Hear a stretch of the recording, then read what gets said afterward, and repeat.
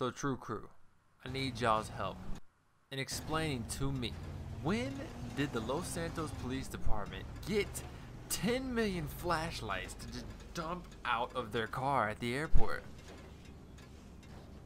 What in the world? Y'all see all these flashlights? I'm just chilling here with all these flashlights, and then all of a sudden this car falls through, and then I go flying through the map. Like, what is going on with the Los Santos PD and their flashlights? And then I pop back up. Jeez.